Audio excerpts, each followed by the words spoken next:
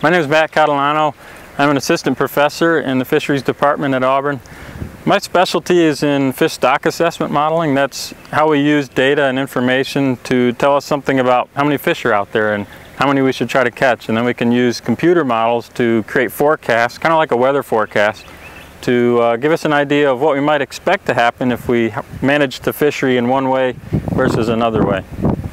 My interest in fisheries scientists started as a kid. I grew up right across the street from Lake Erie near Cleveland, Ohio, and I spent as much time as I possibly could fishing in the lake and swimming and just observing the seasonal cycles and watching the lake change over time as invasive species came into the lake like the zebra mussel, and that caused massive ecological changes in the lake and really got me thinking and sparked my interest.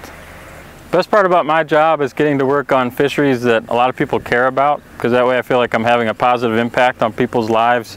From what I've seen, all the different stocks I've worked on, the needs are the same. People need tools and better information to help them make more informed management decisions. And so anything from Lake Erie walleye to here in Alabama, working with the state fisheries agency, helping them to better understand some of the largemouth bass fisheries and red snapper fisheries. That's been really rewarding. And just a couple of weeks ago, I was up in Alaska working with some native subsistence fishers in western Alaska, and so the tools and the problems and the needs are the same all over the place, and getting to work on a lot of these high profile issues is really rewarding, and it's pretty exciting.